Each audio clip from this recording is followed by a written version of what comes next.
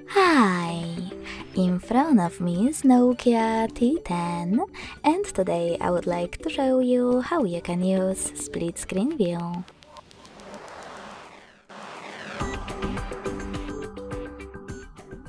First of all, open two apps that you wish to use in this view in the background.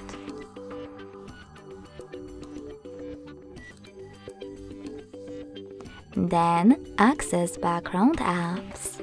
If you are using Tricky's navigation, you can do that thanks to this square button. Now decide which app you wish to use on the top half of your screen and click on the icon of it. Then tap on Split Top and tap on the second app.